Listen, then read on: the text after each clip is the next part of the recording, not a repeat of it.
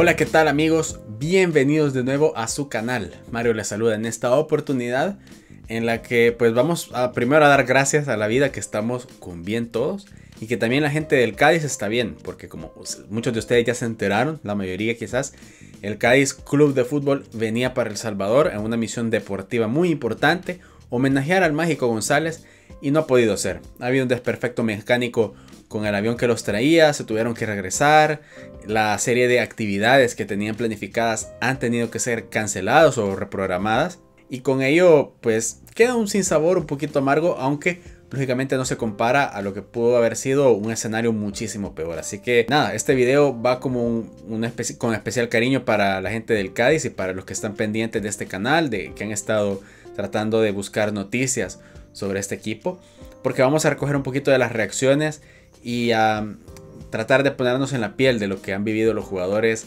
españoles y de otras nacionalidades del Cádiz, que la pasaron mal durante algunos minutos, pero que afortunadamente no pasó a más, se pudo corregir a tiempo la situación. Así que nada, quédense hasta el final del video porque vamos a escuchar cómo vivieron esta situación tan complicada los jugadores cadistas.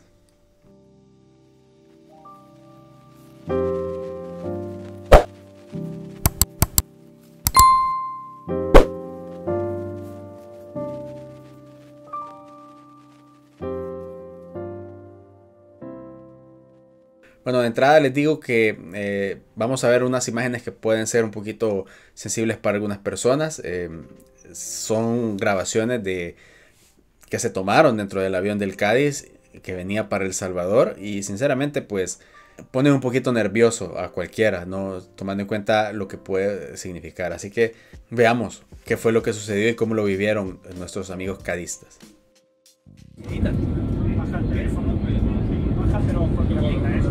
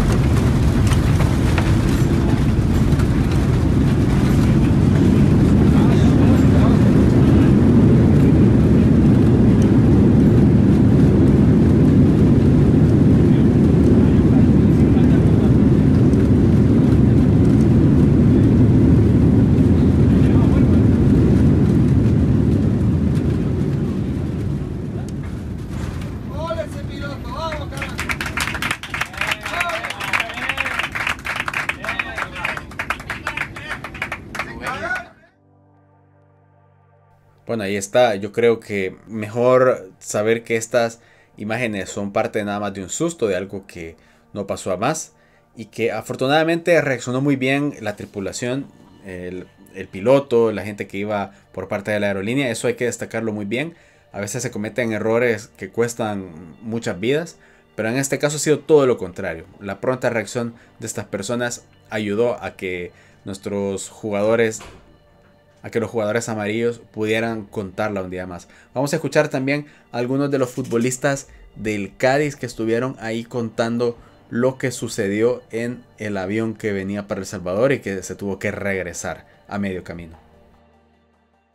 Hola, ¿qué tal? Soy Alex Fernández, jugador del Cádiz Club de Fútbol, y este vídeo era para contaros un poquito la desagradable situación que vivimos anoche en el vuelo Jerez a El Salvador, para hacer un homenaje a Mágico González.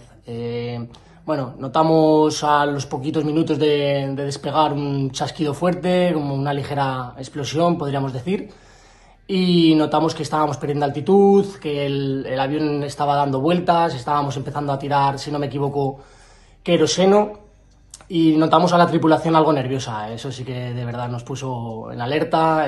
Vimos que se abrochaban fuerte el cinturón. Es verdad que en todo momento fueron muy profesionales y estuvieron a nuestro lado intentando explicarnos y calmarnos, pero hasta que el capitán a los 10-15 minutos no nos informó un poco del problema que teníamos en el motor y que íbamos a descender a Sevilla rápidamente, no nos quedamos tranquilos. Pero imaginaros un poquito la situación, ¿no? Ahí arriba, a tantísimos metros de altura, que te digan que tienes un problema en el motor, pues se te pasa de todo por la cabeza. Había muchísima gente realmente mal porque, bueno, tienen miedo a volar.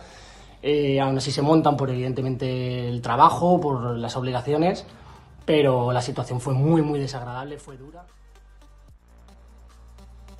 Escuchábamos ahí a Alex Fernández, el jugador del Cádiz, hermano de Nacho Fernández, quien brindó un breve testimonio a la cuenta del club del Cádiz.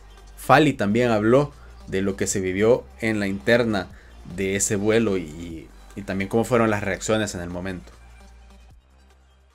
Pues sí, la verdad que fue una experiencia, como decíamos, inolvidable. La verdad es que para mí, encima, con el miedo que tengo a los aviones, pues fue una experiencia pues muy jodida. Pensaba que no lo contaba. Se me pasaron tantas cosas por la cabeza que yo me puse encima muy nervioso. Fui de los que más nervioso se puso, porque no era normal lo que escuchamos en el motor y lo que hizo el avión. La verdad que pues, con mucho miedo, con mucha fatiga, pero gracias a Dios, pues mira, he podido ver otra vez a mis hijas, a mi mujer, y poder volver a ver a mi familia es lo más importante en esta vida, y hay que disfrutar cada día. Estas cosas siempre te llevan a disfrutar cada día, porque nunca sabes lo que te puede pasar mañana. Así que la verdad es que cuando tocamos suelo fue un alivio muy grande, y nada, la verdad es que ya está, poder abrazar a mi mujer y a mis hijos cuando vine, aunque estaban durmiendo, los desperté para poder abrazarlos, y la verdad es que con eso me quedo.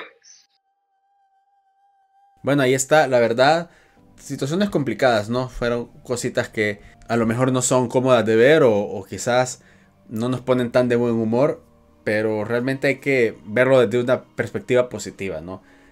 Son historias de vida que los marcarán a muchos de ellos. Seguramente cada uno de nosotros también tiene experiencias similares en otros ámbitos, ¿no?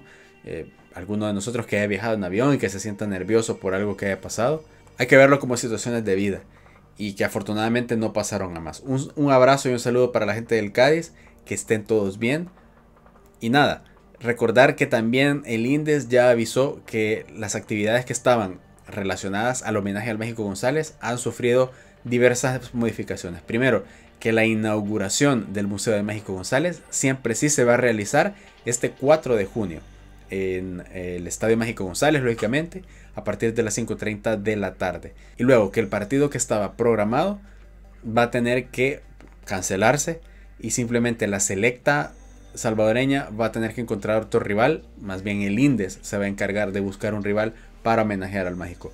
Ojalá pueda ser el Cádiz mismo, que simplemente ellos puedan mover agenda para regresar al país y que pasen las cosas celebrando, ¿no? Que todos estamos bien y que sobre todo México González puede ser homenajeado. Coméntenme qué les parece lo que hemos visto con relación a las vidas de estos futbolistas que se han salvado, gracias a Dios, y gracias también a la pronta reacción del piloto y sus compañeros de trabajo.